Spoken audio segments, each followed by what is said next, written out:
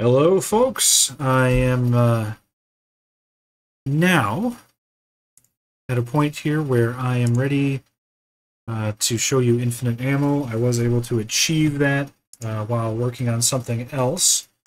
So we can now finally put our infinite ammo. Did I do infinite coins online yet?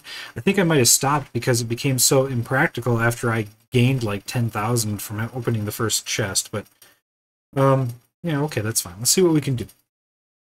I'm going to let the client boot up here so I can get into this thing. What I ended up doing while this is loading to achieve infinite ammo is to edit the assembly instructions in the game. So if I go ahead and log in here,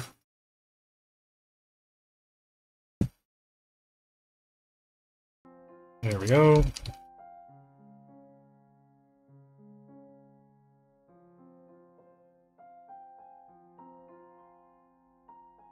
Alright, so let's get rid of this. Music. Thank you. Thank you, thank you, thank you. Okay, so here I have the static link thing, so the electricity spell equipped. If I zap, my mana goes down. And we don't want that. If I switch to my handgun, I have ammo, but of course it's a finite amount of ammo. Right, so that goes down, and I want infinite of both of those things. Let's start with mana. Alright, so what I'm going to do is go down here to Cheat Engine, which is running. I'm going to go ahead and attach it to our process. Okay, no, that's not necessary. No, that's not necessary either. So let's do a new scan, and our first scan will be for 100, because that is the current value of our mana. Now, we're going to use up some of our mana, enough that it will take a while to regenerate, so we don't miss it. Now we will scan for a decreased value compared to the first one, and we're getting closer. I'm just going to keep hitting this while it is refreshing. You can see we're down to 89 results. We can see this is clearly part of the mana pool of memory addresses. And I'm going to, hold on, I'm going to find out what accesses this address. And yes, I want to attach a debugger to the process. So this is not the originating address. This is just along the path, so this isn't what we want, and the reason I know that is because all we have here is just a mem move, right? So this is all just part of the same process.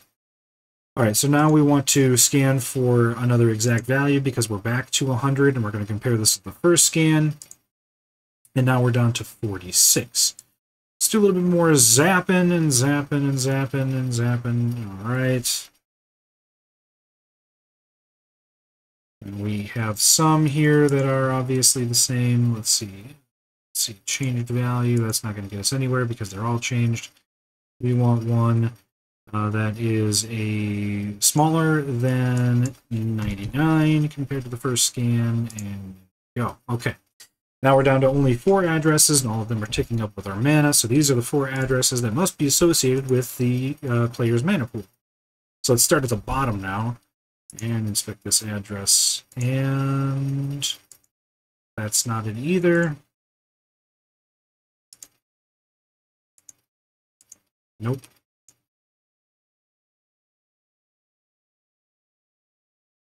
Here we go. We have found a function, game logic player get mana, and this assembly instruction is a move EAX, ECX, and then plus this hex value here. Show this in the disassembler. And now we can see our opcode there, and we can simply edit this, right? So if we change this, and let's say we add 00 instead of BC, generated code is 2 bytes long, but the opcode is 6 bytes long. Do we want to replace this with yes, we do want to replace this with. Okay.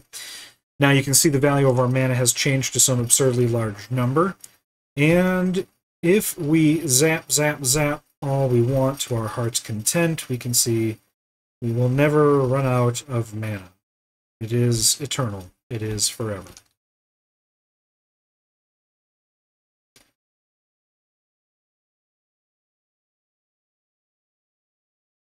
I'm just waiting to see if it runs out. It never does. Let's go back to our values here, so you can see some of the values are changing as we zap, right? But two of them are not. They are static. And the two that are changing, you can see, are changing back and forth between 0, 1, 2, 0, 1, 2. So essentially what's happening is we have a mana pool here, and it's simply not decreasing, right? It is regenerating as fast as we are using it. Now this obviously does not apply to our firearms, right? They have a separate thing here entirely. But we can do something similar with that also by editing our assembly instructions. We have 15 bullets in the gun now, so let's do our first scan. We're going to compare this to the next scan, and we're going to scan for 14 because we're about to fire another bullet. And so next scan that, and we're down to 3, but of course now one of them incremented there while we were at it, so really we're at 2. And find out what edits these. Here we go. Game logic player, get loaded ammo. So this is another move. This is EAX, EAX1C. And if I edit this to also be 00, I suppose. Yes, we can see our ammo count has also increased to an absurd amount, and I can... Let me switch to my AK, because that's a little bit... I apologize for the loudness.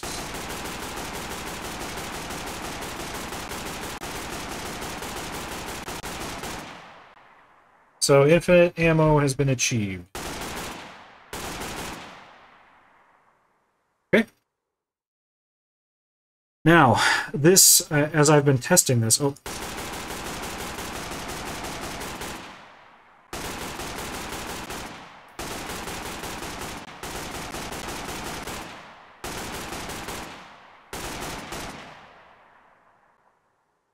You know, it's really cool that... Oops. Really cool how there's a reflection here. Yeah, I just noticed that when I was down here just now. Reflection on the walls. That's really neat. Anyway, so this does not apply to every variable because I discovered this while I was testing, I'm trying to get myself infinite health for the Unbearable Revenge quest. But I figured, you know, since I was able to achieve the infinite ammo part of our objective,